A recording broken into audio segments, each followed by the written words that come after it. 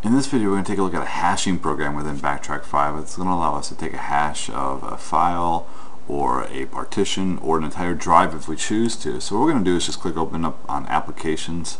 We'll go to Backtrack, we'll go to Forensics, and there you'll find the Forensics hashing tools. Now all of these tools here are pretty much related, and so I'm going to go ahead and pick the one tool that I can run everything from pretty easy. It's called hashdeep.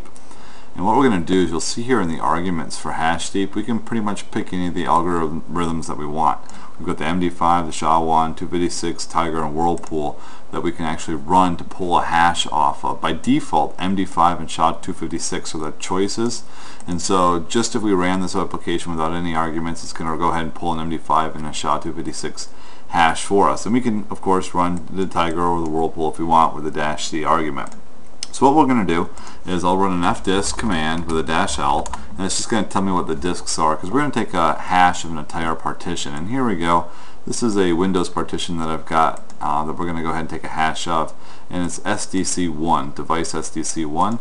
So I'm going to go ahead and just take a hash of that entire partition that we've got. And if I look back at my arguments, the one that I really care about when I'm running this more than anything else now is just how long it's going to take. Depending on the size of the drive, it may take a few minutes to run. So the -e is kind of a nice little timing device that they've got in here to give us the time that we've got left. And you can look through the other hashes, or the other arguments that we've got in the hashes. You can find something that you may like.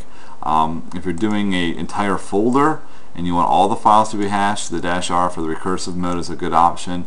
But I'm going to go ahead and use just the -e argument when I run this particular one. So I'll just go ahead and run the hashdeep, the -e argument, and now the device that I want to do. I'm going to go ahead and do dev SDC1, and what I'm going to do is, instead of rather than just the hashes being printed on the screen here, I'm going to go ahead and output them to a text file. So I'll just go ahead and output this to the root desktop and a text file that I'm just going to call hashes and .txt. And that's going to go ahead and put those hashes that it calculates in that file. So I'll go ahead and hit enter, and what you're going to see here is the file was created, and so now it's going to run through. It's telling me that I've got 20 minutes 17. You're going to see that it's counting down pretty quickly. We'll just let this run until it finishes, and then I'll come back here on the video. It only took a few minutes to run this hard drive, which is a little over 20 gig hard drive.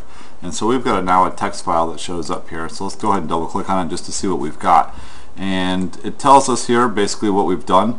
We basically ran the hashdeep command, and then what we've got here is the first part of this is going to be the size of the drive, and then what we've got here now is the MD5 hash, and we've got the SHA-256 hash, and then we've also got right here, we've actually got the location of the device or partition that we actually took a partition of.